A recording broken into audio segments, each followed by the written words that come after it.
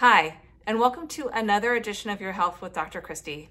My name is Dr. Christy Reisinger, and today we're going to talk about coronary calcium scoring, also known as the Heart Saver CT. I often use the Heart Saver CT in my practice, and let's talk about patients that should and shouldn't be considered for Heart Saver CT scans. The first way that I consider whether someone's a good candidate for the Heart Saver CT is by using the Atherosclerotic cardiovascular disease risk calculator. I'll link that below so that you can do it as well to give a 10-year risk score. The score is given as a percentage, and this is thought to be your 10-year risk of developing cardiovascular disease, such as heart attacks or strokes. People with a calculated risk of greater than 15% really aren't the best candidates for coronary calcium scores because they already should be on a moderate to high dose of a cholesterol lowering medication like a statin. And for those patients that have a 10-year calculated risk of less than 5%, it's really thought to not be all that helpful because they're probably not going to have a really high calcium score, although there are times in which I'm surprised. So really the only patients that I don't do it for are the ones that already should be using a medication like a statin and already should be doing aggressive lifestyle modifications. So those patients include patients with diabetes, patients that have had a heart attack or stroke already. They already should be on cholesterol lowering medications like statins. They already should have their blood pressure under really good control, and they already should be doing lifestyle changes to help keep their weight under control. So a coronary calcium score or a Heart Saver CT is really easy to do. It's basically getting a CAT scan, which does not involve any IV contrast. It doesn't involve taking any medications at all. It exposes you to about the same amount of radiation that you would get if you get a mammogram.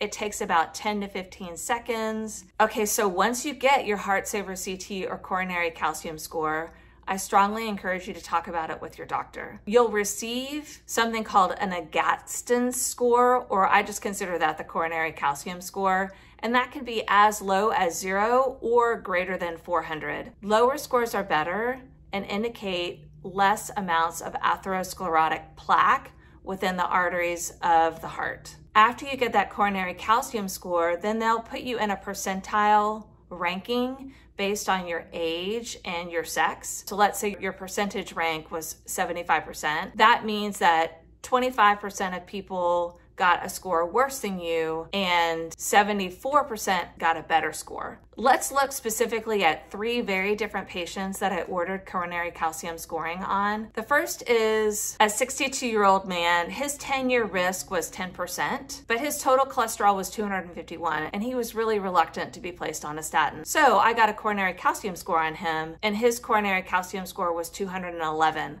Well, that's a pretty high score, and his percentile rank was 75%. For someone like him, I actually recommended cholesterol lowering medication like a statin.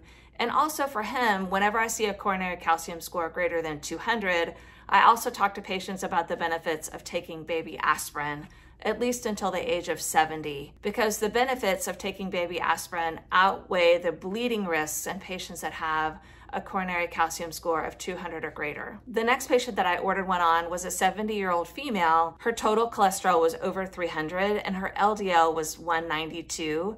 Patients that have an LDL cholesterol greater than 190 are automatically supposed to be placed on a cholesterol lowering medication, but she really didn't want to. And I calculated her 10-year risk, and she calculated to be about 8 or 9%. So I got a coronary calcium score thinking that it was probably going to be pretty high, and that would encourage her to go on a cholesterol lowering medication. To my surprise, her coronary calcium score was 0.57, which is low, and her percentile ranking was between 25 to 50%. Her percentile ranking was higher than what I expected because she's older. She was still considered very low risk, so we did not actually start a cholesterol lowering medication on her. And then lastly, I ordered a coronary calcium score on a 43-year-old male who had a really strong positive family history of heart attacks and strokes.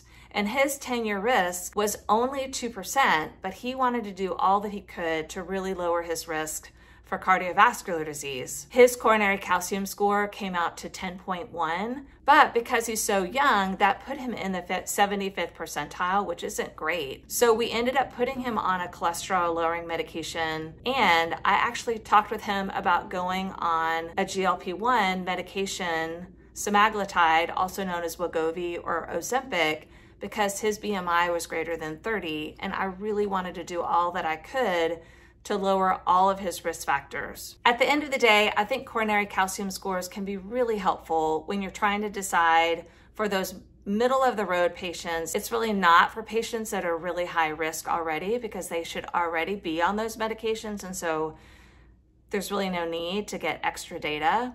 However, there are some patients in that it's very motivating.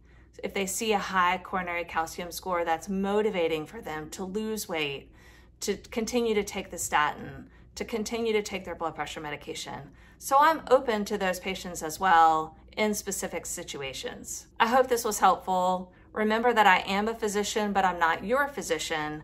And it's really important, if you're interested in getting a coronary calcium score, or if you've already gotten one, to talk about the results with your physician. Thanks for joining me.